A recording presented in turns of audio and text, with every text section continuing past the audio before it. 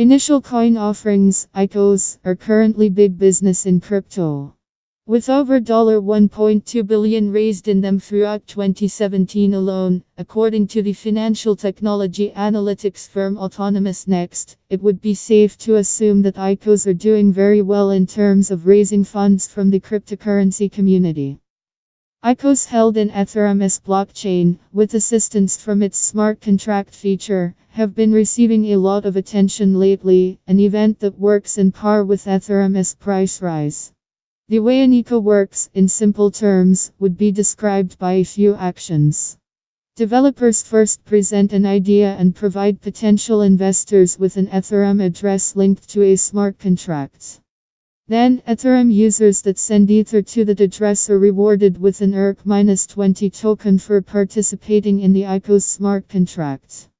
Due to the amount of money ICOs receive through, they've not been left alone by parties with malicious intentions. The process described above means that unless developers find a way to broadcast their smart contract addresses securely to the world, money could end up being funneled to malicious third parties after a phishing-style attack. This is what happened to CoinDash, a new startup that recently held an initial coin offering. Hackers somehow managed to get access in the backend of CoinDash's website and changed the address potential investors were sent to send their funds to.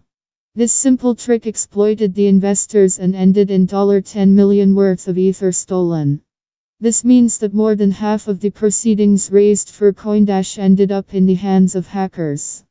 This really isn't the first time Ethereum users are hit with a major theft in the process of a token sale either. Last year, the DAO hack that came as a result in vulnerabilities in its smart contract was the largest cryptocurrency heist with millions worth of Ether lost.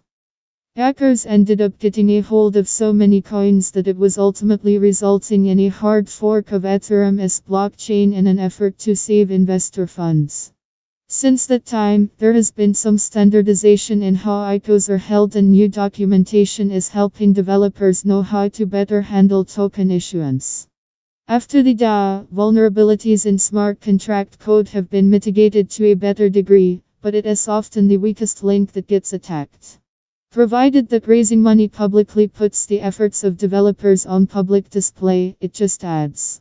You can read full post on CryptoFans News, link available in text below.